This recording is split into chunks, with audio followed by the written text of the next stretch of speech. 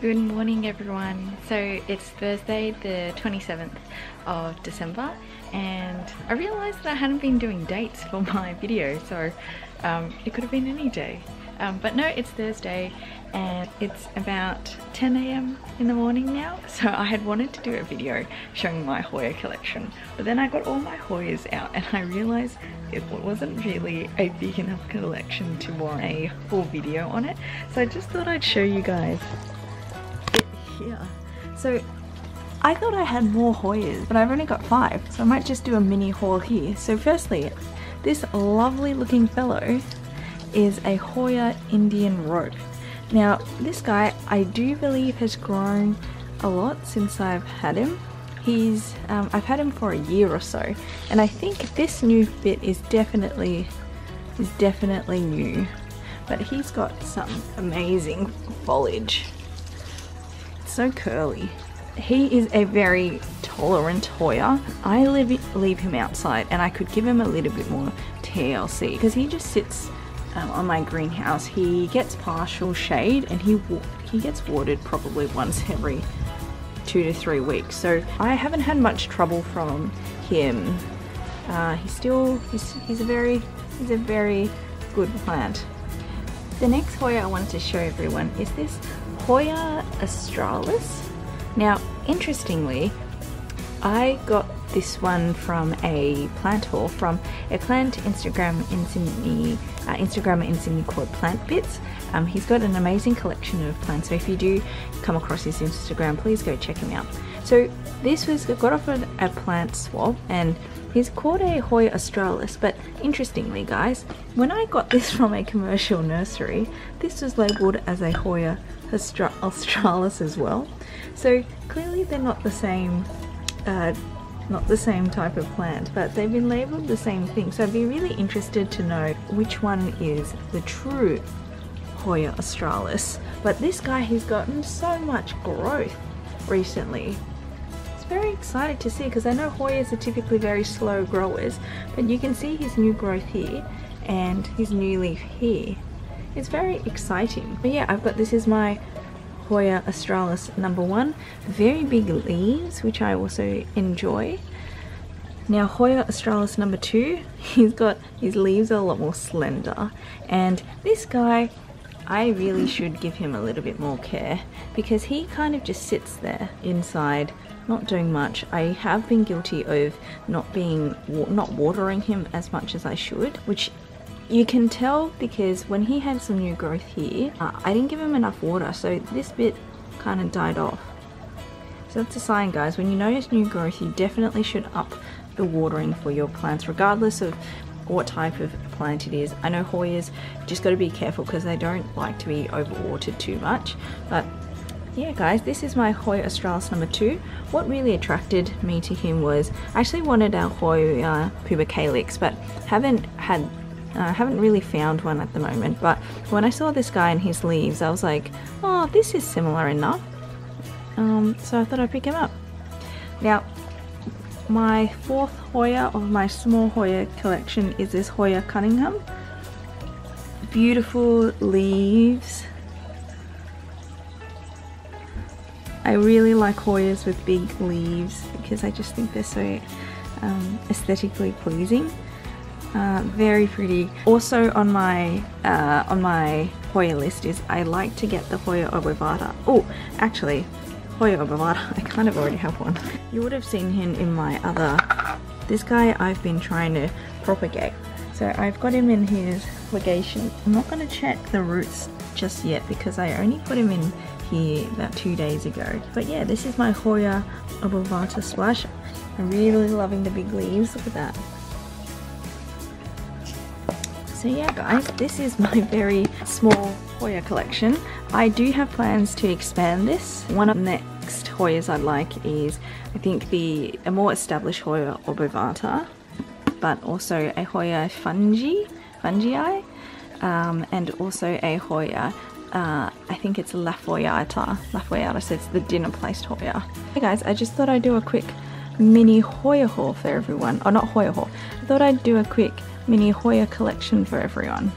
Alright guys, I'm gonna do a bit of repotting and some soil moisture checking. This guy looks a bit, his soil looks a bit damp, so I'm just gonna repot him up in some new soil mix. So guys, for a while I'd just been eyeballing my soil to see how wet it was, just like I did just then. But guys, if you have a moisture meter, this is a really great tool to help you check the moisture of your soil. So what it is it's something like this, and all you do is you just stick it in your pot. Guys, it is wet. It is wet. That is no good because I haven't watered this guy. I think the last time I watered him was like 5 days ago, so this is obviously way too wet. So I've got to re-put him up quick. Moisture meters, guys, I think they are quite common. They're relatively cheap. I think I paid 10 bucks for this guy at my local Bunnings store. So you guys, let's go and repot up this Black Knight. Guys, I'm not sure if you can see it there, but this, I'm kind of worried that this looks like root rot.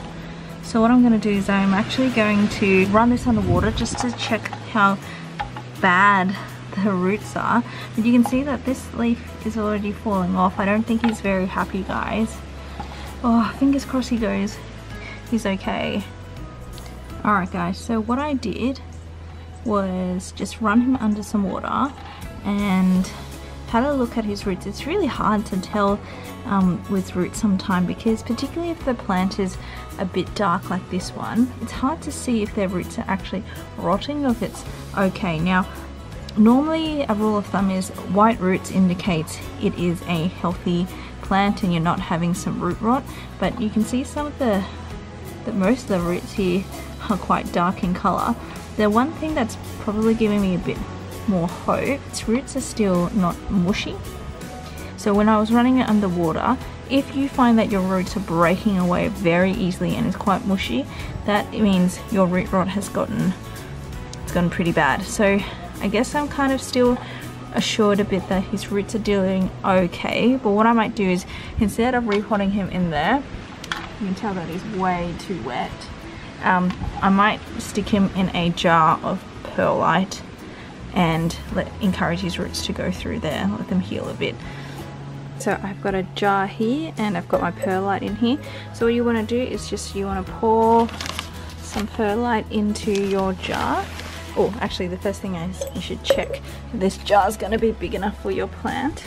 I think he's a bit small, but I think this is the only jar I have in the moment, so it might have to do. So what you want to do is you want to pour a little bit of perlite in first, and then you want to pop your plant in, and then you want to fill the rest with perlite.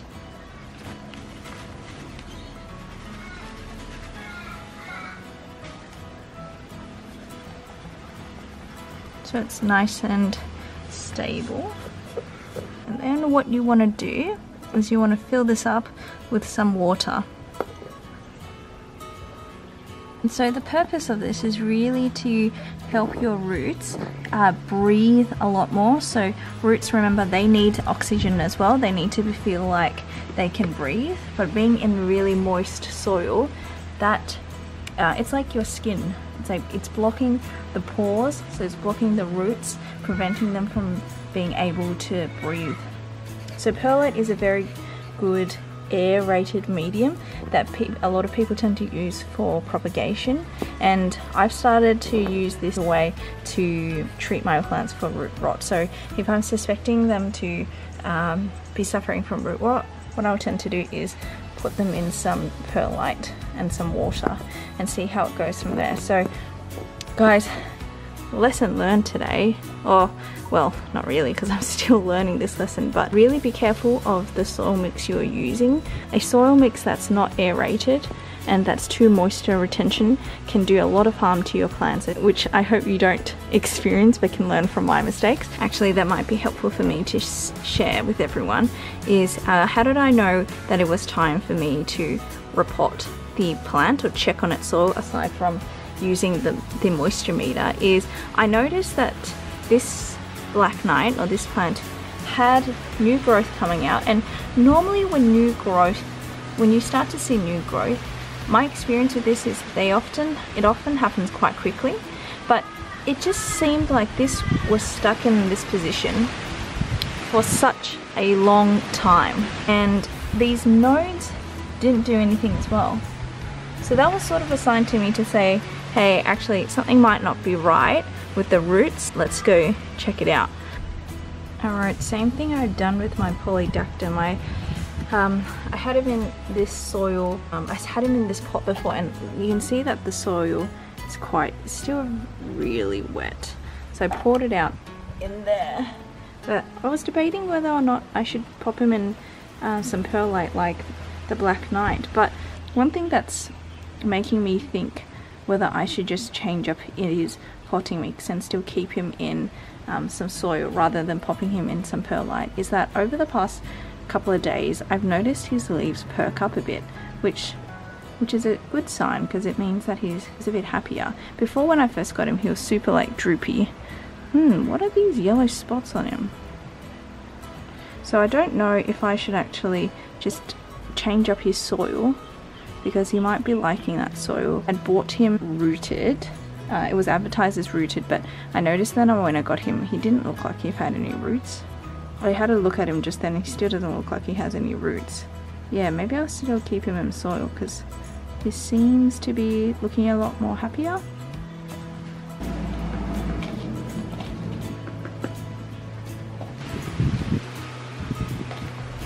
Alright guys, that looks like a pretty aerated mix to me. It's a lot of orchid bark and a lot of perlite. I think I overdid it with the perlite. He's sitting in there. Now the thing with root rock, guys, is once you've repot them, try not to, well, what I tend to do is I try not to water them for a bit until they settle. So we'll see how he goes over the next couple of days. If these continue to perk up, then that's a good sign. But yeah guys, I hope that was a bit helpful.